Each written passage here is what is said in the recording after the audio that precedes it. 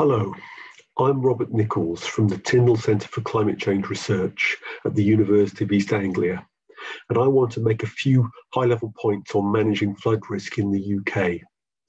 When we think about climate change, it exacerbates flooding in different ways, be it more intense precipitation, overwhelming infrastructure and drainage systems, more intense precipitation and higher runoff, having effects on flows and increasing flows in river channels, or sea level rise exacerbating flooding in our coastal areas.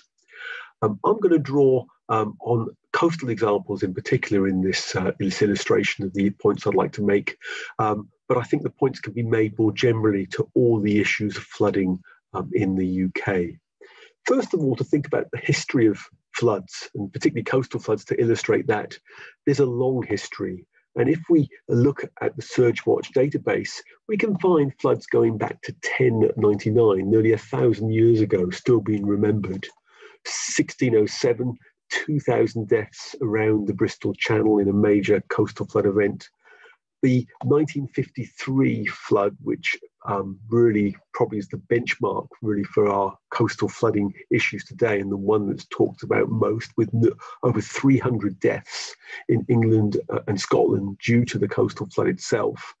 And then when it's combined with the 1947 Thames flood, which was the worst flood in the Thames catchment in the 20th century, this is a sort of nationally significant moment when really things started to change in terms of our views of flooding, and a transformation of our understanding of flooding happened, which I think is continuing today. And I'll say a bit more about that in a moment. But floods keep on going. And 60 years after 1953, we had the 2013 flood, which was quite a similar event. We had a warning system, so we were ready for this event. We had much, much better flood defences than we had in 53. So there were no people were killed, no loss of life, but there was still damage. And for example, the port of Immingham was badly hit, which is the largest port in terms of cargo tonnage moved in the UK. And it still reminds us of the vulnerabilities of flooding, even though we were better prepared in 2013. So floods have happened, and they'll continue to happen.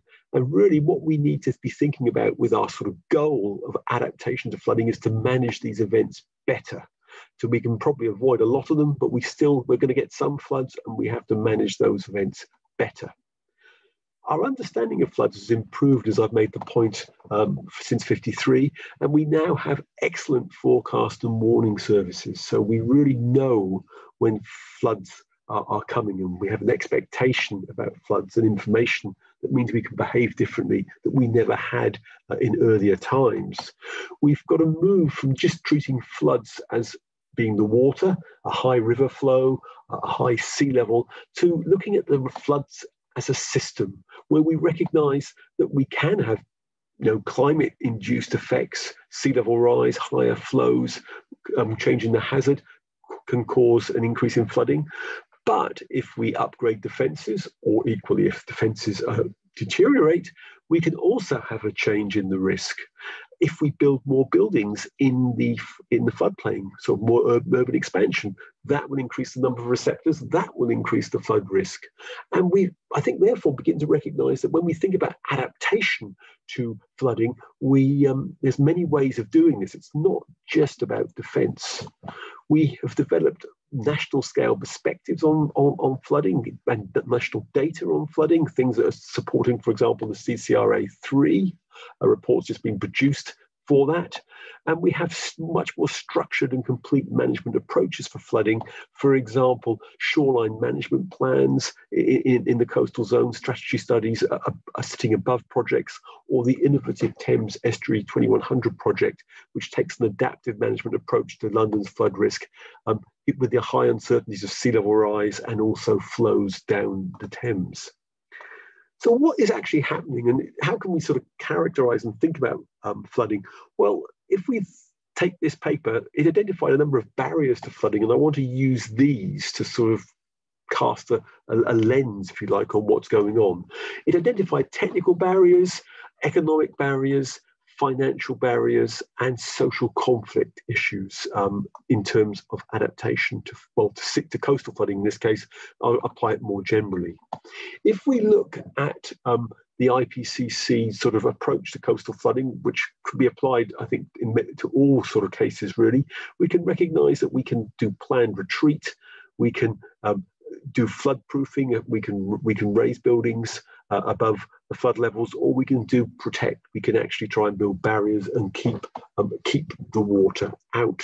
And when we look at the measures we have available to accomplish these goals, here we have Medbury, where as a large managed realignment and the SLZ bill, or we have new building codes, which mean that when we build in the floodplain, we elevate our buildings above the flood level and make an allowance for climate change here in this buildings in the coastal floodplain for sea level rise.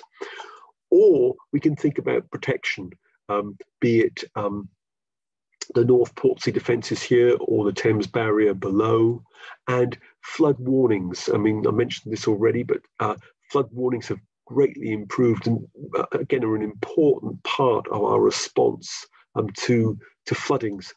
So in terms of sort of, we can still innovate with technical measures, and we are innovating, but we have a large portfolio of options available to us now. So I don't think there are any particular technical barriers.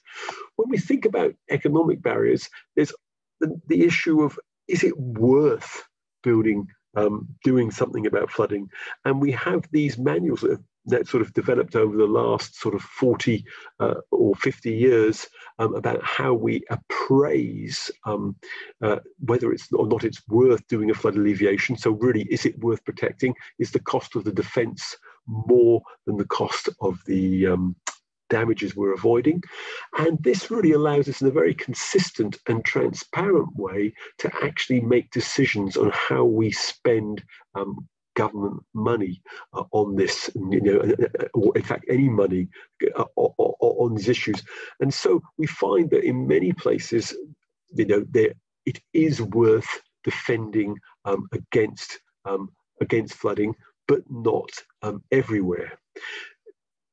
And then when we move on, we're again thinking about government sort of funding, financial barriers. Can we finance this? Well, if we just look to government and the grant in aid, the actual to be actually funded, a project has to have a cost benefit that's much greater than one under the current rules. And I suppose this does raise an interesting question that if we do believe the benefit cost numbers that are coming out of these analyses, then that means that schemes that might be justified are not being funded. So it does raise the interesting question about finance. Also, it raises the question about finance of non-defence measures. What happens when we can't defend, and typically that hasn't been funded in the past, although there have been some limited funding in these areas. That's something maybe we need to be thinking more about. If we take a sort of a typical town, a coastal town, like Yarmouth, a small town on the Isle of Wight, here is a coastal flood 10th of March 2008, and we can actually do analyses and look at what might happen in the future. Let's imagine a ½ metre of sea level rise. And here we can see the town, which is built in a pretty good place. And most of the town is above the floodplain, but close to the sea and a harbour. The green areas are the expansion of the floodplain with a ½ metre rise in sea level. And we start to see that the floodwater increasingly penetrates the commercial heart of Yarmouth, where all the tourism and sort of recreational activities are concentrated, and the water in the blue areas is getting deeper, essentially about ½ metre deeper with this scenario. And can we protect Yarmouth against the scenario? Quite difficult under the current rules actually to put together a flood defence scheme here, and that's very common around the coast. And so it raises the question: can we actually capture other values. So I think the finance aspect of what we do here is very important, either be it we protect or be it we retreat, because we need to retreat in a more sort of in an intelligent and sensible manner. And that maybe raises the question of social conflict, because these areas that are not protected, this report by the Climate Change Committee identified that in shoreline management plans, about 500 kilometres of coastline that was down in shoreline management plans to hold the line, implying they'll be protected, under current rules would not be justifiable to be protected.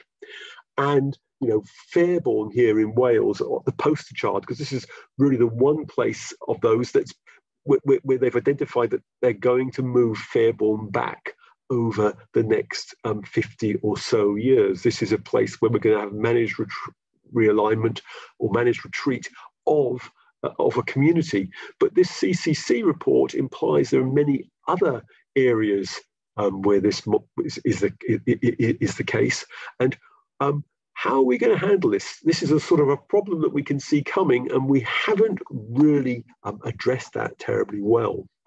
So what priorities and additional activity are needed? And I should say, I think that the transformation in flood management that's taking place, including dealing with climate change, I'm assuming that this continues. So I'm assuming that the activities that we see continue forward with time. And I really want to emphasize where I think particularly additional effort might be useful.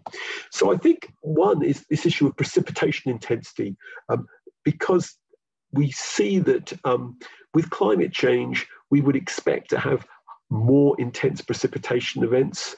And that raises the question of building codes, because every building and every sort of community will experience this more intense precipitation. Are we building appropriately for these future conditions? And when we renew things, are we renewing appropriately? So I think that is something that really needs quite a lot of thought in a 3-degree world. Another thing is compound flooding. That is, we do a good job of thinking about flooding from the sea, flooding from high river flows, etc. What happens, for example, in the top of an estuary where we may have high river flow and high sea levels happening at the same time? That's the example of compound flooding. It's certainly an issue in London with the Thames and the North Sea interacting, but it's an issue right round our coast. And in many places, we can have more than one source of flooding acting together. We need to understand that and do something about it. Nature-based adaptation, there's a huge amount of interest in trying to use nature to adapt. This is a priority within COP26, the climate change meeting that will happen next year in Glasgow. And I think we now have the tools to really think through and quantify what nature-based adaptation can do and how much we can avoid needing artificial grey infrastructure to protect against flooding. Although I don't think we can substitute nature-based adaptation entirely for grey defences, but we can maybe have a partial replacement. I think we need to think more about the use of adaptive management approaches, particularly in coastal areas, because sea level rise is highly uncertain, and therefore having an approach that's flexible to that uncertainty is particularly useful, but it may be more widely useful in other settings. I think adaptation finance needs to be thought through much more, and how we can put together as well, not just thinking about grant in aid, but thinking about how we can put together portfolios of funding and thinking about areas that won't be protected. How can we manage the issue of adaptation where we're thinking about some form of essentially retreat? I think that leads to thoughts about a move away from a line perspective, which is kind of the classical engineering perspective. It's where we sort of started, to maybe a more resilient community perspective. Again, especially on the coast, because of as we'll see in a moment, sea level rise will continue into the future, even with a 3-degree rise in temperature. The sea level doesn't stop rising. And the resilient community perspective recognises that, if we lose, for example, the heart of Yarmouth, the rest of Yarmouth might be not being flooded, but we may have lost the heart of the community. And so how can we sustain a community in an area where we can't necessarily protect? So it's a general sort of problem. I think we more broadly need to think about residual risk as well, because in those areas we do protect, what happens if a defence fails? And unfortunately, if you defend, there's always a residual risk. And again, particularly in coastal areas, because the sea keeps on rising, if we do get failure, the floodplain will be flooded. The floodplain will be larger and will be flooded to a greater depth, with water entering at higher velocity. So I think that is something to really be concerned about. And, even though it might be prudent to protect today, maybe in the longer run, maybe we think we don't want to protect these areas. So there are some interesting sort of questions there. I haven't got the answers, but these are issues that need to be thought through.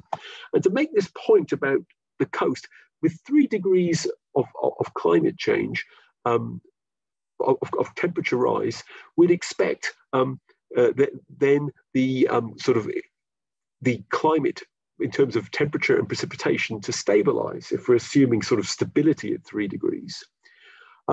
With sea level rise, though, if we stabilize global temperature, sea level keeps on rising. And that's what this picture here shows, in that we have information up to 2100 with an RCP 8.5. That's a sort of, that's a sort of a high-end rise in temperature, 4 or 5 degrees global rise in temperature, more than 3 degrees, and RCP 2.6, which is something like the Paris Agreement. So it's somewhere in the ballpark of sort of 2-ish degrees global temperature rise. And the blue line, even though we're having the Paris Agreement being followed, the sea level is still rising, and maybe by 2100, it's sort of a half meter. And as we move forward to 2200, the sea keeps on rising. And by 2300, it's still rising. With 3 degrees, it would be a larger rise in sea level. And it makes the point that in coastal areas, the risk will continue to rise for our children, our grandchildren, and thereafter. So we'll always have to think about a commitment to adapt in these areas. So that's why I stress residual risk in coastal areas. So thinking about limits to adaptation, well, individual measures may be limited, but I think when we think of more holistically, there are no limits to adaptation to flooding, as planned retreat is an option. So as long as we recognise that and think far ahead and recognise those places where retreat is an adaptation, then we have the measures that we need.